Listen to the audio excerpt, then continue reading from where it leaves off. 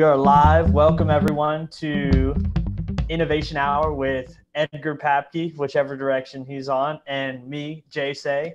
And this is an interactive conversation about the design of what's possible. So, Edgar, you're just talking about screen time. It reminded me yesterday was the first time down here in Louisiana we could get out and be active. So I went and played tennis, which I'm terrible at, but it's pretty good social distancing sport for the most part. So I played tennis with my friends, and he hasn't been out of the house in 2 months. And it was so interesting to see how he interacted with me versus me. I have been around people safely, but I have been around people. So I don't have that desperate need to get that attention that I've been missing. And he, one, needed some vitamin D. He needed some sunlight desperately. He looked pale. It was awful. And two, he also just needed to have normal conversations. His view was so skewed. Any text he saw or anything was always seemingly about COVID. So he didn't want to hear anything about the virus. He was so overwhelmed, so anxious. And it's because his interpretation had been everyone was only talking about one thing while he was in isolation because he was only following one group message. And that was updates about what everybody's job was like. So it just compounded how worried he was about the situation. So it was really funny to interact with him and see how we move back to being good buddies again. Like no more high fives, maybe fist bumps or elbow bumps, but even the little things. It was pretty entertaining. Yeah, the range of behavior and how people are interacting with each other is pretty interesting. And of course, it goes back to what's your level of risk tolerance. That's that's what we're talking about here is a lot to do with that. And also just, psychologically, what's the impact, like your friend and you looking for a change. And that's what's driving, I think, a lot of behavior is just wanting something different than what we've been experiencing for the past several weeks. It's pretty powerful. Yeah, and I know that I'll transition us into more business focus. I know the way I'm interacting with my friend is one way, but the way businesses are interacting with their customers is another. So today we were going to talk about at least one topic, talking with customers, right? To put a broad umbrella on it. I'm going to pass the ball to you. What's important about talking to customers? Where do we start? Well, that's a great part of the conversation because at the end of the day, that's what we're talking about in terms of how we innovate and all the new wonderful ideas that are coming to the forefront around COVID economy, COVID innovation. It seems like we are, well, not seems like, we are as a society so focused on COVID and what it represents both in terms of risk and fear, and at the same time also what it represents in terms of innovation and new ideas and everything that's coming out of it. I think one of the most important aspects of this is to keep an eye on the prize, so to speak, for business, and that is the customer experience. And so we keep coming back to that.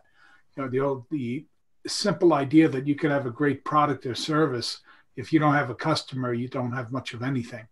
So this always comes back to understanding and being willing to talk to and collect data around the customer and what they're thinking, what they're feeling, because that's what's driving the behavior. And as a result of that, what are they really interested in? And what can the experience of the future look like?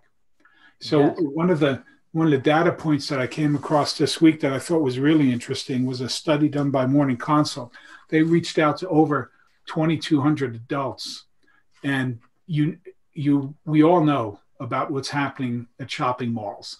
And shopping malls were already struggling to begin with, dealing with online buying and the whole online e-commerce, and what was happening in the brick and mortar world and the retail world as it already was being stressed. And now this comes down on it. And in a lot of ways, it's kind of a reckoning when you take a look at the number of companies that are either filing for bankruptcy or considering reorganizing under bankruptcy. And so you see this happening. But the interesting statistic that came out of the study of over 2,200 adults is that just under 1 out of 4, 24%, are saying that they would feel comfortable going back to a mall only after waiting 6 months. So we've got this window of 6 months, and just when you think about the idea of the impact of that, and then the other numbers are that 16% of those surveyed would be willing to go back to a mall waiting another 3 months. Still, we're 3 to 6 months out in terms of just 1 out of 4 or less going back to shopping in a mall. And then the question is posed, well, how about a month from now? If we lessen up on the restrictions that are in place, how do you feel about that? And it's only 4% would return. That's after waiting 1 more month. So this is pretty telling in terms of how people are actually feeling, and what they're thinking about, and also how they're changing their behavior accordingly. And you can see there's so much innovation taking place in terms of new product, new service, and again, it all requires us to go out and reach out to customers. The other thing that I think that's coming out of this is a lot of people are looking for the big hit. Let's hit the home run. I mean, let's kill it, right? Let's come up with this dynamite, innovative product or service and just rattle the cages, rattle the market with something. And I think it's important to remember that most innovations are incremental, even with great startup ideas, whether it's Amazon or back in the day around Facebook, and you just look at everything that's out there. Most of it is not the one hit wonder. It's not. And if it is a one hit wonder, that's problematic, because that means that you're relying on that overly. And it's really easy to fall into traps, especially now in cost cutting, making sure that you're doing leaders of businesses are making sure that they get everything that they can with what they have to work with, forgetting that most of the innovation that they can delve into is sitting right in front of them if they're willing to do it incrementally, which means you've got to talk to your customers. And you just can't rely. We've done such a wonderful job of using data. The reality is we still have to learn how to problem solve well by listening well. Yeah, it reminds me of something that I've always said to myself. I'm sure I read it somewhere. I'm sure I didn't come up with it, but the battle between effectiveness, efficiency, and experience. A lot of times I feel like people use data to try and make a product that's more efficient, so it does the job faster, but they don't focus on the experience of that job that it's getting done. Sometimes speeding things up isn't necessarily better.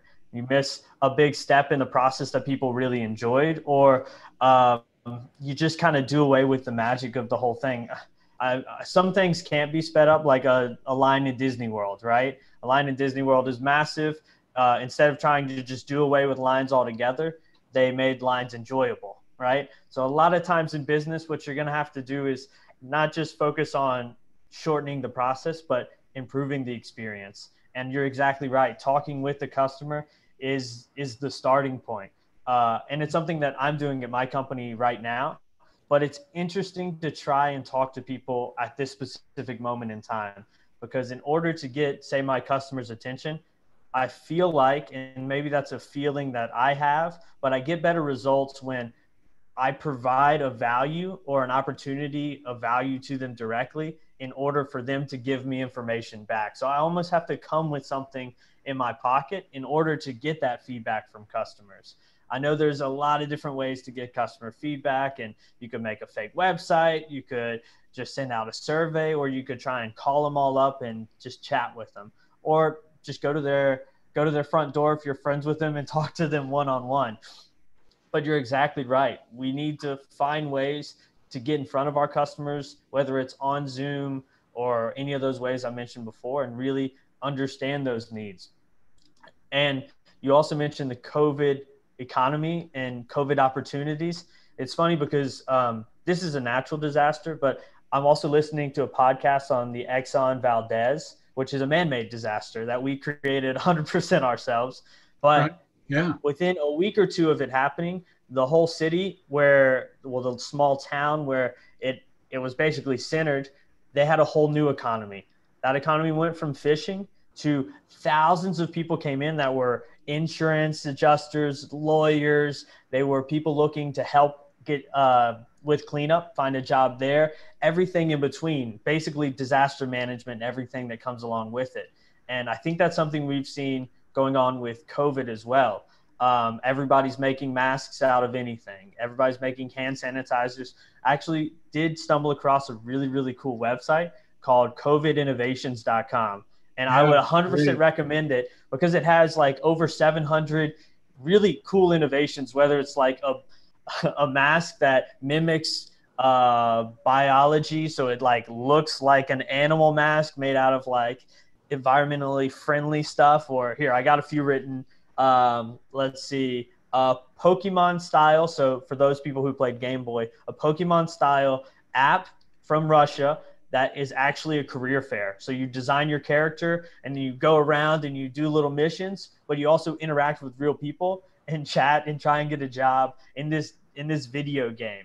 So it was really interesting to see also because it showed you where most innovation was happening because Yeah. it was sectioned off. So food, retail, and anything involving medical devices and equipment, 5 to 10 times more innovation than any other section.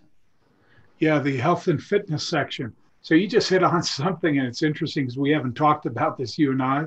One of my favorite websites over I've been peeking into that one quite a bit of late, just out of curiosity, and I Same. find it to be so remarkably entertaining. You know, it's like watching uh, uh, good news. Yeah, it's like watching good news. It Like really is. watching good news. It's highly entertaining, and it's got a lot of different ideas kicking around. I would suggest that people that are in business in any shape or form go and look at that site and Yeah. take a look at it at a regular basis and peruse through it because there's a lot of good stuff. Mm-hmm. There's something else on that site that I find remarkably powerful in terms of reminding us about business as a whole and the different ideas that come out of it. So the masks, right? By the way, on the site, if you're looking for the masks, I think they've got under fashion and apparel, right? So what are the different kinds of masks? And you could have a Pokemon mask. There's so many different variations on the theme showing up on, and that's just the one idea, the singular idea Mm-hmm. of masks. The thing what I find uh, that's refreshing about it in a wonderful way and in a powerful way is that it's so purpose driven. If you look at this, if you go to the site, you'll find that it's about watching trends and it's also about purpose. And this right now, I think, is a key. It applies to customers and as well as employees in organizations. And that is, we need to be focused on assuring our customers that we're creating solutions that are meaningful. Right now is not the time to throw a lot of, and I think we talked about this in the last couple of weeks already. Now's not the time to put something out that doesn't have real value. I think more Right. than anything else, there's an increased consciousness on the part of the customer, the consumer, that says, I want value, just like it's starting to show more and more in employees.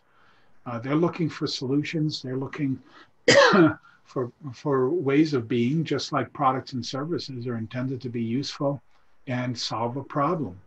And that goes back to, are we listening to our customers well enough to understand Mm-hmm. their story? What's the story? What's the context that we're all in? Is somewhat of a shared context in terms of the environments that we're all in? The reality is that customers experience the same context in different ways. And within that, then we find the possibilities for incremental innovations or ways of shifting our products and services to a place that's helpful. By the way, John, love the idea about when you have the customers do we see on television and news reports about long lines.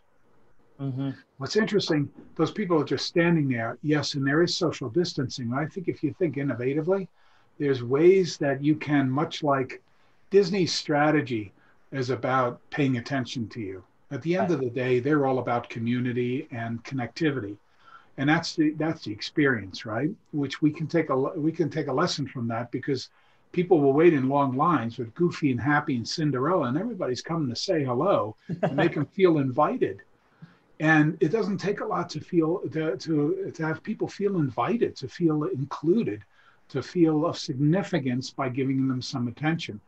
And you can probably find out a lot about what's going on as they're moving in and out of the environments that now they're beginning to become more and more willing to engage. So I think there's such wonderful opportunities here that we can glean from different success stories about how to engage the customer and listen to the customer. It's a great Yeah. example you brought up. Yeah. I mean, staying with the theme of lines, which I didn't know was a theme until right now, I have seen a lot of companies focusing on We like to doing call away it with queues. We like to call it standing in a queue. For some a reason, it's queue. Yeah, focusing on queues. I've seen a lot of companies setting up reserve. It's like a website of reservations, but for things I would have never thought of reserving before. California, my space on the beach. I can reserve it ahead of time so that I have my area and I know where I'm going to be, right? That's happening in Spain as well. Reservations at grocery stores for entering. Trader Joe's is a big company. The line down the street is all the way around another giant building and back behind the building here. They're going to start a reservation system so that no more lines. But it takes away that magic that we were mentioning before. Normally in Disney World, the magic is there's that anxiousness, that build up, that excitement of waiting in line is a benefit for when you're riding it. It is not a benefit when you're going into a grocery store. So obviously you got to focus on your customers again and understand what are they trying to get out of this experiment, out of this experience, and is what I'm doing the best setup, or are there alternatives that could increase their happiness and decrease their yeah, stress?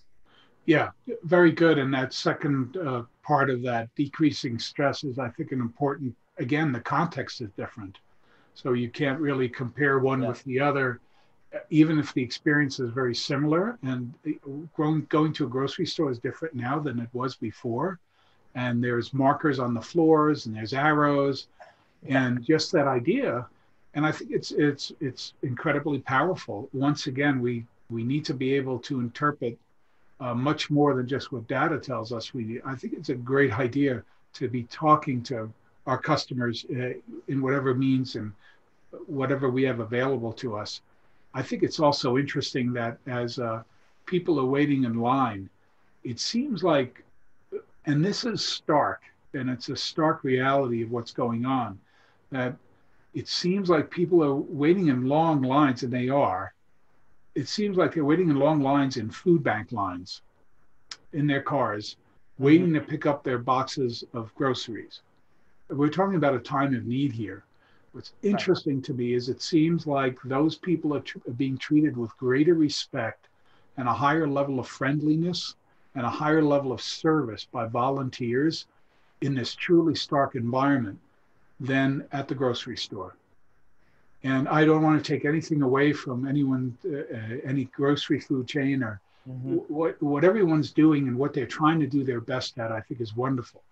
I do get a sense that there's there's a need for a greater level of both friendliness, the ability to be more concerning, and be more empathetic in terms of the experience that people are having, and not just reserve that for when we're in truly we all are in a shared difficult time.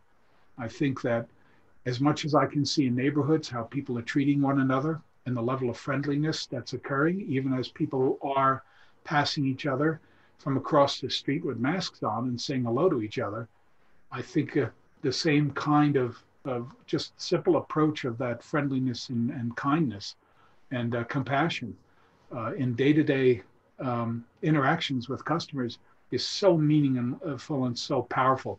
Just like how it is we're currently treating employees matters a lot in terms of their loyalty and how they perceive us. Yeah. I mean, sadly, one of the great giants in that type of experience fell recently. I think there was Neiman Marcus went into bankruptcy over Yeah. the last week, and they were famous for their approach. I mean, they were way ahead of the curve before a company like Zappos put customers first and gave them everything they wanted. I think Zappos is a great example of focusing on customers and how you treat them. They celebrate the longest customer support call in history, right? So they want you as a customer support representative, the people in the call center, they want you to engage. They want you to understand the customers and also just talk with them and make them feel good. The longest call recorded by a customer support representative, over 10 hours. 10 hours, one single call. So that is what you're talking about. Is online experience of buying is one thing, but then customer loyalty is another. If you talk to me and help me and just talk about life for 10 hours, you really must be interested in me and not in making money. And that's what Neiman Marcus's approach was. But unfortunately, due to other factors like the concrete buildings, in-person retail going down, they didn't adjust to their customers' needs. They still treated their customers in a great way, but they didn't interact with them in the way they needed to. So people weren't buying online anymore. They quit listening to their customers. Treating them nice wasn't the step they needed also to move forward. So it's interesting. You have to do both. You have to treat people the way they need to be treated, but also give them what they need. The two things have to go in line. Yeah. Yeah, and there's something in this too that I think is an important element that is important to remember. And I think this applies in business to business and the supply chain, working with vendors and Mm-hmm. if you're a vendor to a customer and business to business. And I think it's important that we don't let optimization replace the ability to innovate around the customer Yes. experience. Guys, there's this.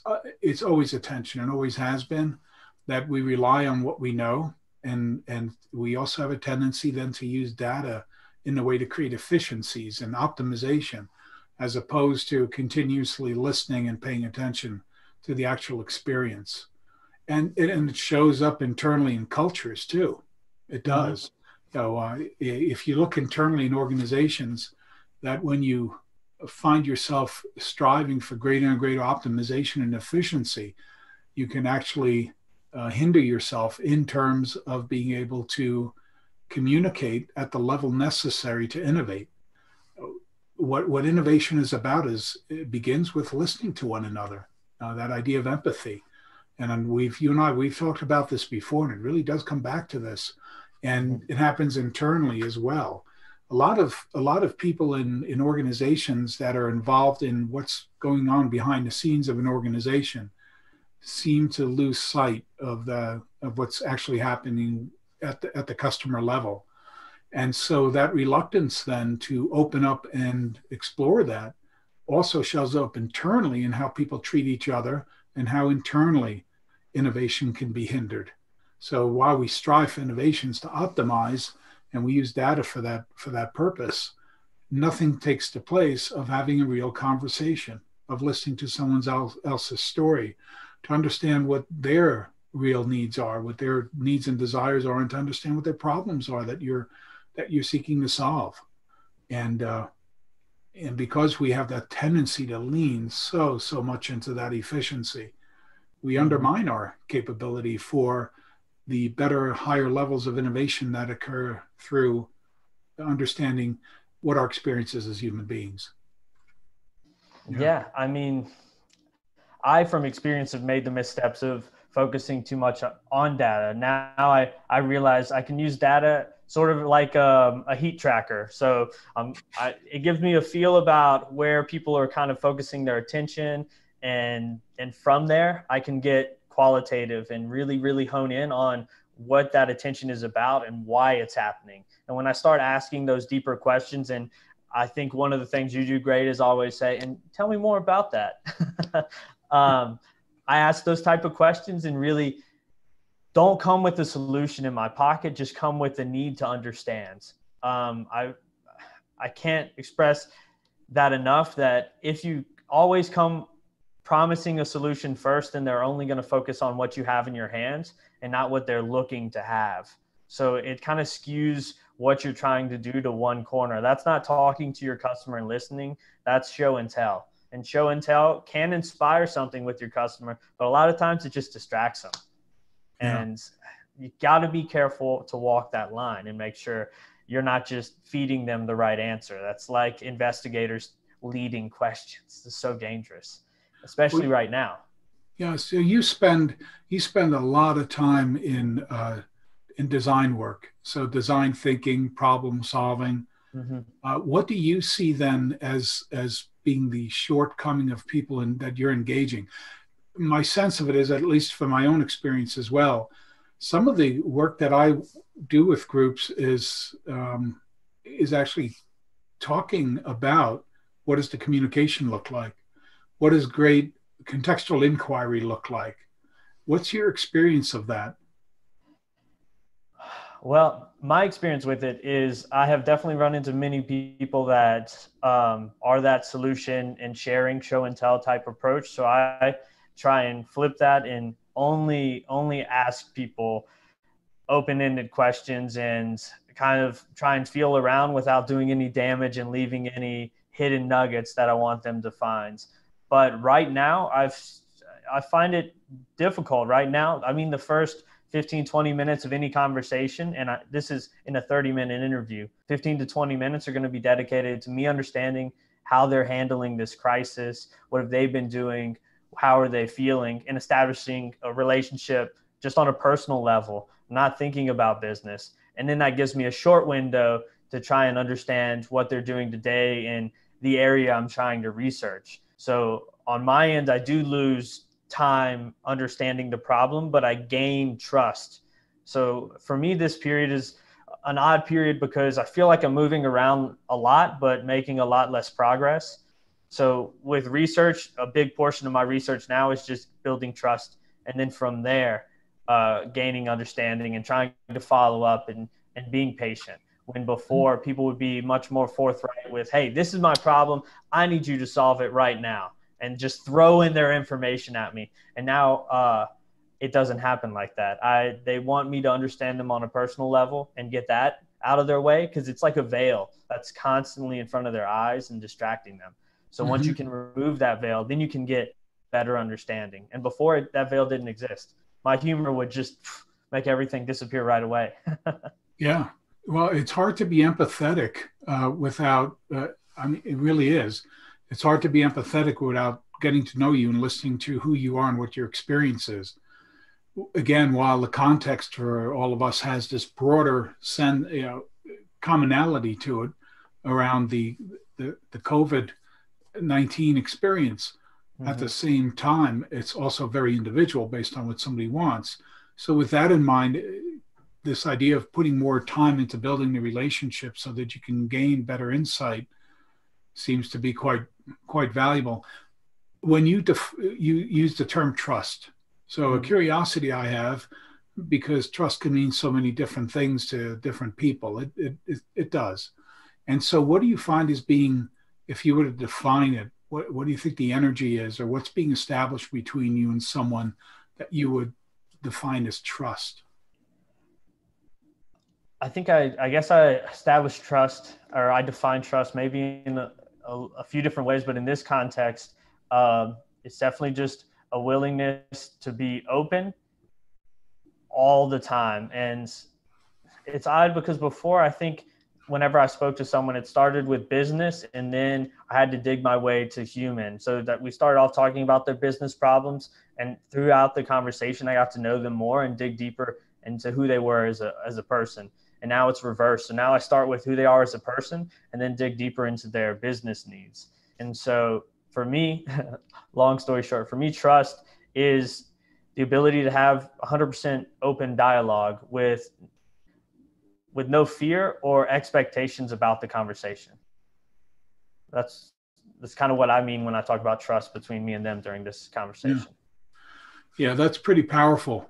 It is, because then it goes back to this, how it is that we integrate different levels of trust and openness into our relationships, into our conversations, and how quickly can you establish that. And so there's that piece that says, for now, efficiency and optimizing our time isn't actually everything. Where Mm-hmm. before you want to jump right in, let's start moving towards a solution almost immediately. Now there's this context that we're in Yeah. where people are looking for something more significant, whether it's a trust in that you're going to hear me and you're actually listening to me and it's real, that you are really interested. And so there's that trust also that you're going to help me solve a problem. Yeah. The path to solving that problem is through being heard and the level of openness that exists in your dialogue, in the conversation that you're having with them. Yeah. Yeah. Well, moving on, I do want to bring up one topic that isn't necessarily focused just on the trust we're mentioning now, but I really do think it's interesting how education's changing and what the future of education is. So I know we have 20 minutes left, so I'm going to force it in. I'm going to bring it up, even though it's not with the flow. You work at a university and have experience with it. And you've been telling the universities that they need to innovate for a while now. So I feel like maybe you saw this coming and saw the need for certain things to change. But I was wondering about, where do you think higher education is going to go? And I mean, we know it's online, but what does that even look like? And what does a college campus even mean anymore? Yeah, that's I just think there's a lot in that. Yeah. So I'll begin with the storyline going back 4, 5, 6, 7, 8 years ago. Uh, we saw these critical moments in higher ed occur. One of them was when people started moving online to get their educations, and you began to see that education had two key elements to it. One was the meaning of the education, and what am I going to learn? And the other one was the transactional, the efficiency, the expediency, and which of course then shows up in a lot of different elements of decision making on behalf of students and parents of students as they were moving into higher ed. And that's one area. So that's in a state of transition that has been coming for quite a while. And you could see then the decline of enrollment in traditional, or quote unquote traditional education in higher ed. So that's been coming for quite a while.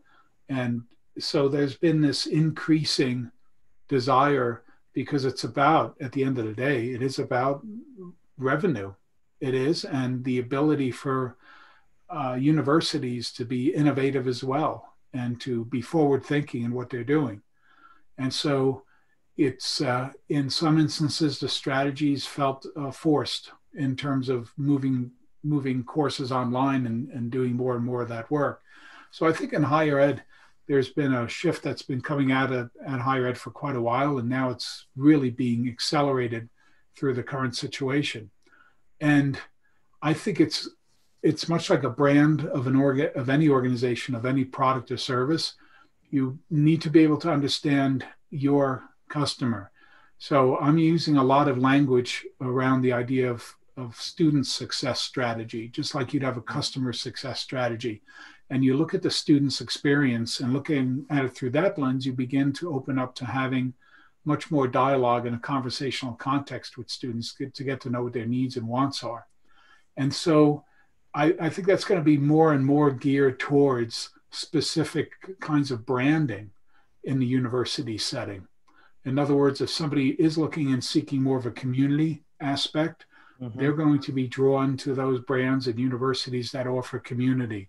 If you're looking more to accelerate from the standpoint of higher ed delivering to you great levels of competency and a diploma that really does speak to your know-how, your skills, your knowledge, and what it is you're capable of, that's another segment.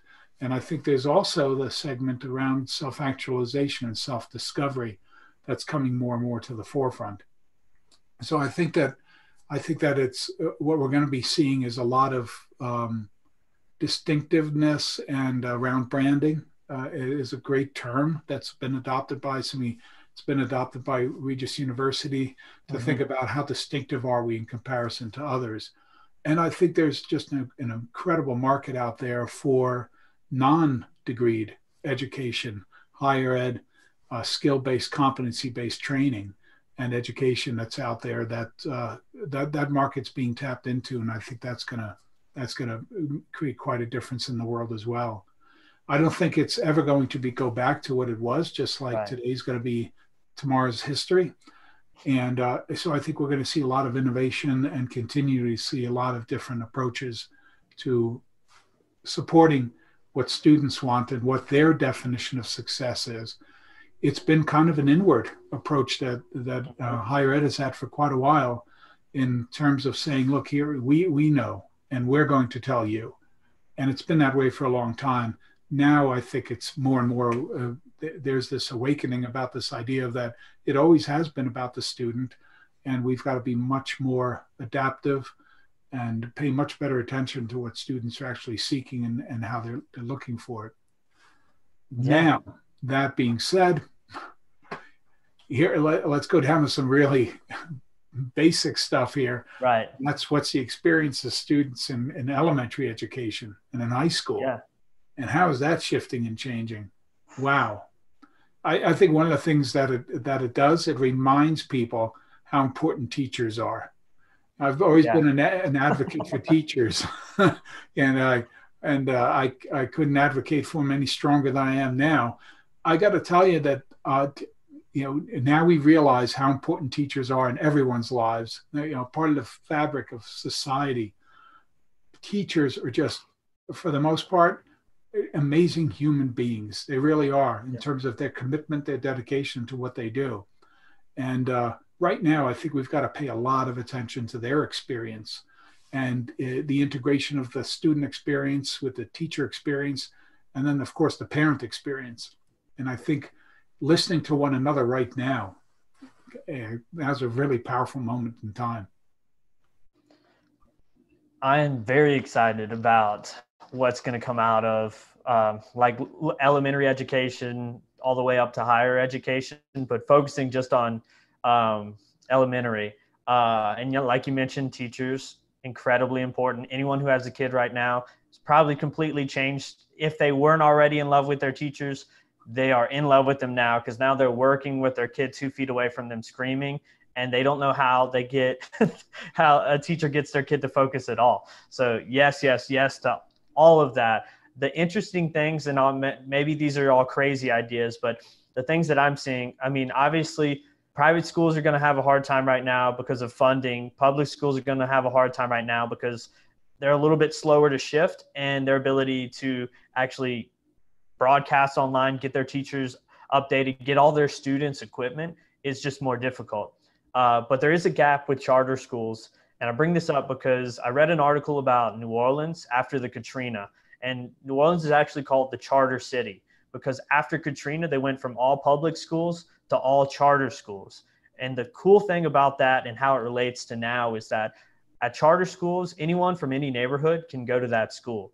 So you could go to the best school in New Orleans, regardless of what neighborhood you live in. And that's kind of how I feel like this whole online experience has taught us, if everyone's online, then the marketplace becomes different for a good education. You don't physically have to be there. So it could be interesting to see if teachers become commodities, that say a school isn't just a single group of teachers, but teachers are a commodity that is hired for X amount of time by a school, and they link up all these teachers to make a non-physical temporary school where they have the best teachers, so they get the best students, and the students are from anywhere around the state or around the country. It's going to be an interesting way that the business model of these little elementary schools could change. And to that, maybe the price point changes. I mean, talking about colleges here in Louisiana, our lovely Congress a few years ago did away with the bill that tuition could be upped whenever. So it went from 10 to 13,000 to 25 to 28,000 in a 1-year span with no added benefits, no added value, just a whole lot more money, right? So what's the value of an education when it's remote? There's 2 things I think people look for in college. 1 is a good education, and 2 is coming of age, becoming an adult, a good experience and learning about yourself. And it's great when you get with people that are all your age. There's so much energy and you're learning about who you are as well as the skill set for a career. But if we take away the part that's the engaging with other people, learning about myself, and I just have the education left, man, that sure better be a lot cheaper than it is now. Or else people are going to find another way.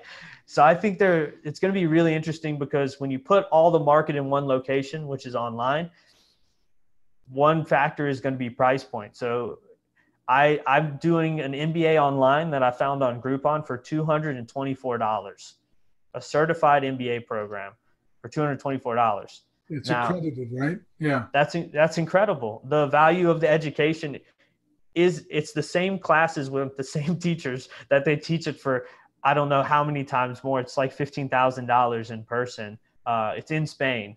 So it's interesting to see. Now I'm taking an MBA course, $200 from another country. There's no way I'm going to be the only person to do that. So the future of education is going to shift so much as education becomes a global opportunity and not just a local resource. Yeah. Again, it goes back to what is it that you're the customer, you're the student. What's your definition of success? And then how does it fit into what the university or the school offers? Yeah, agreed. And so paying attention to that, I think right now is so important. And, some people I just want the degree. I just want to be able to have that on my resume and have the degree. And then the other aspect of it is people that want to engage at a much deeper level, the social side of that. If we look at that there's a difference between children and adults too. As we come into the adult world, we want more choice. Childhood learning is authority figure based. It's kind of, look, you're told what you need to learn, and this is why you're going to go through the motions of learning it, and this is what it looks like. And then, of course, there's the social design that goes with it. And so can you really separate the two for children? And what does that look like? As an adult, you can make your own choices because you can get your social fulfillment in different ways. And if I just want the degree, then that's all I'm looking for. And if it's, again, it goes to that idea of, is it about efficiency? Is it transactional? Right. Or is it that we innovate towards providing deeper needs and desires for people? And that's not to say having a degree isn't a deep desire for people. It isn't for everyone, and for some it is. And so now we learn to get more specific, and we learn again the importance of listening and understanding. If we're going to collect data, what is the data telling us, and what is the actual experience telling us, and what's the value of that experience?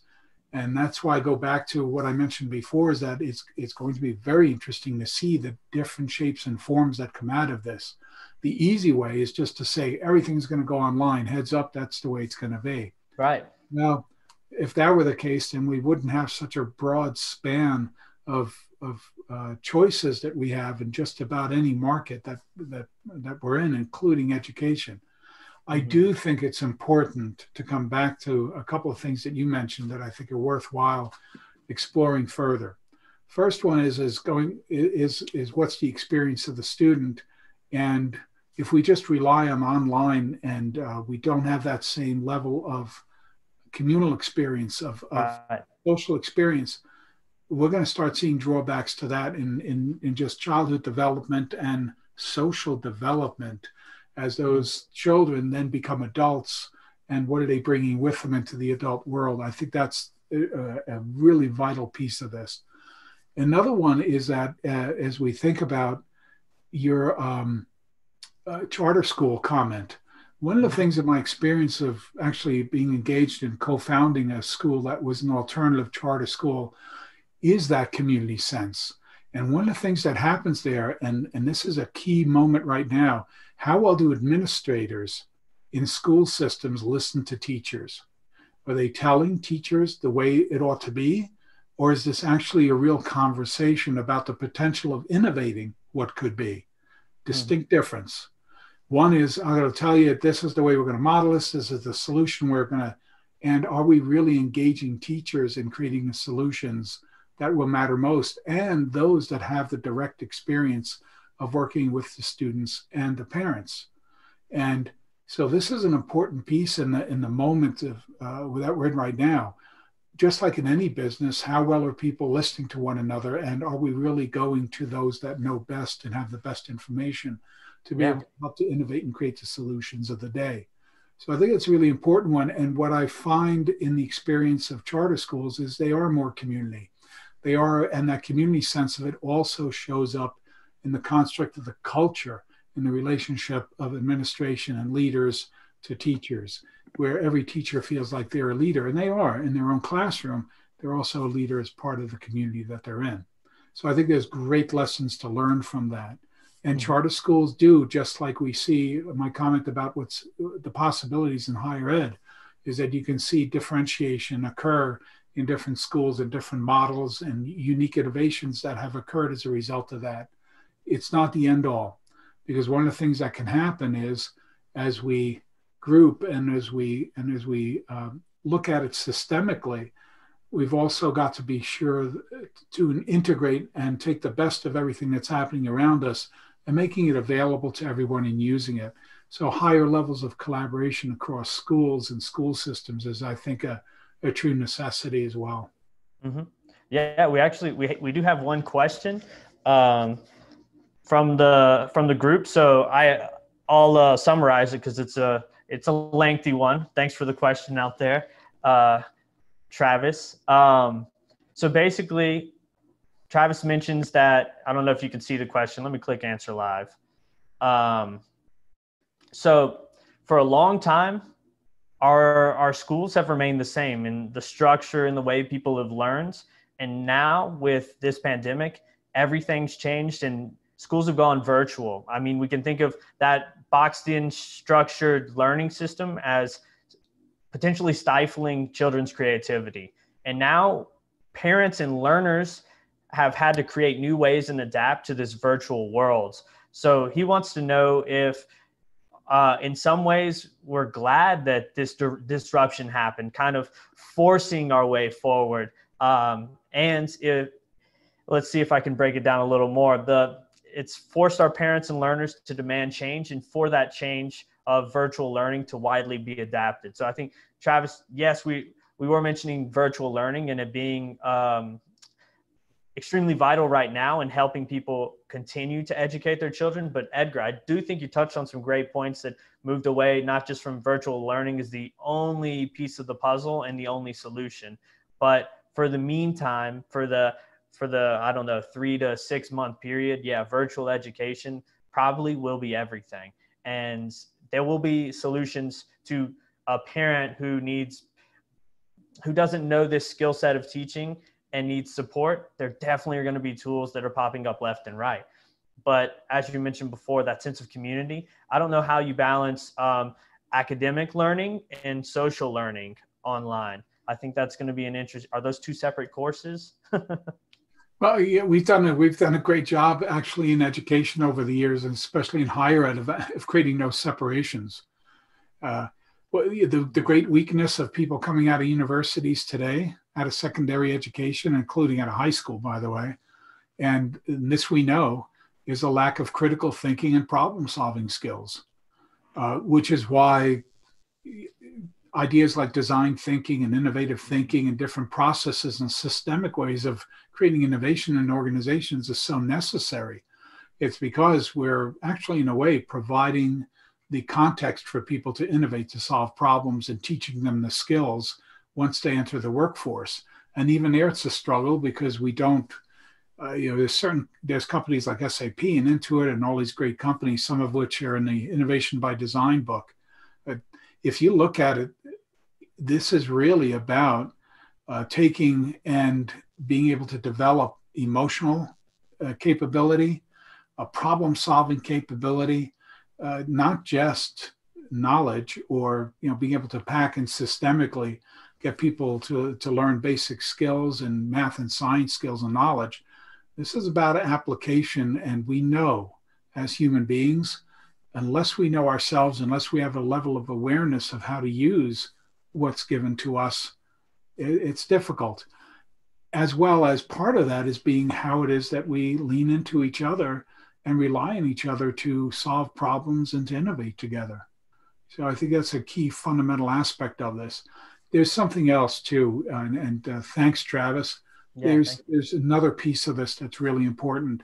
Sometimes what happens in disruption and social disruption is have an immediacy to seek the next anchor, and you. what we Yeah, have a tendency to do is use that one, and before we know it, we're already rigid again, and we're not looking outside of that at all the possibilities.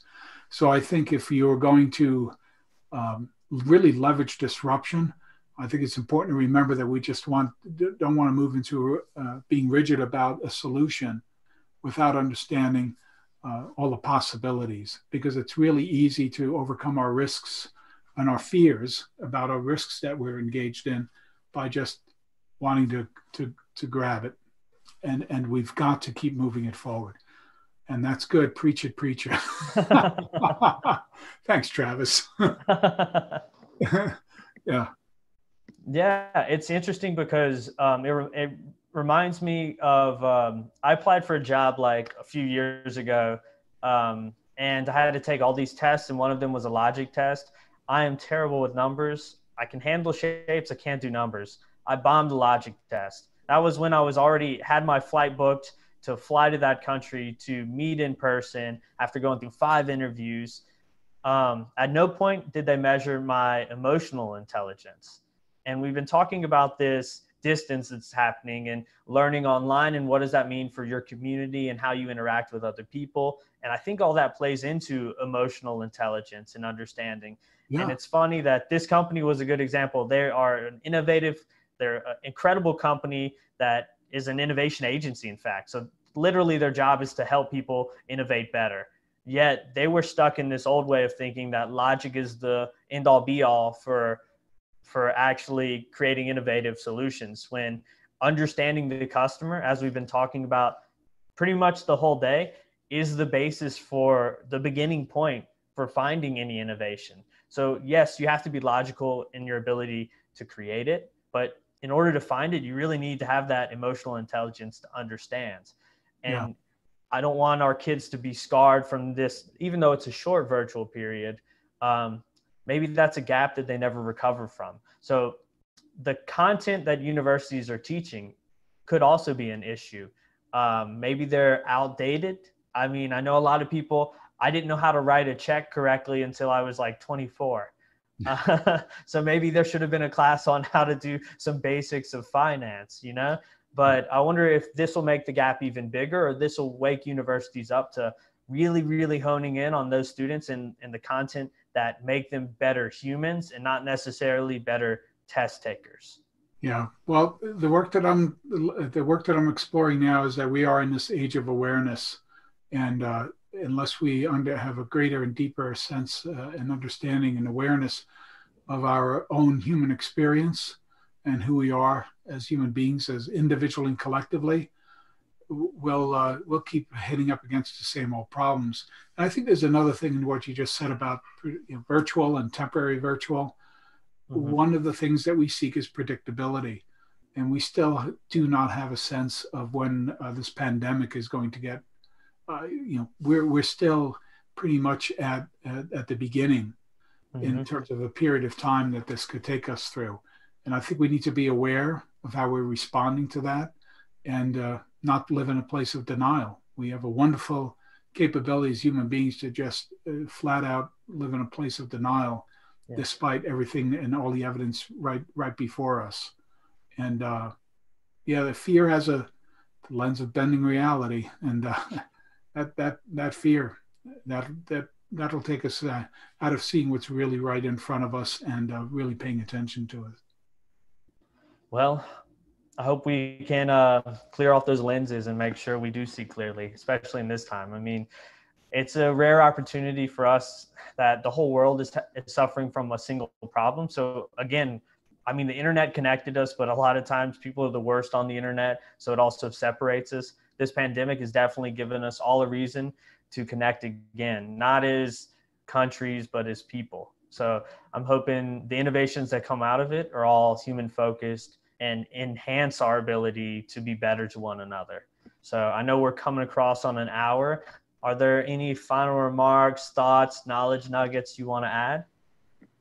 Yeah, I think it's good for us to all be mindful to not seek the divisiveness that fear can drive, and Hmm. rather look for the opportunities for connectivity and collaboration, and really innovating together.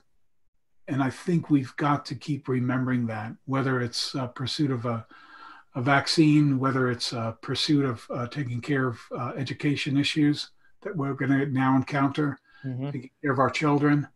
These are all opportunities to manifest higher degrees of awareness that lead to higher degrees of collaboration, cooperation, higher levels of innovation.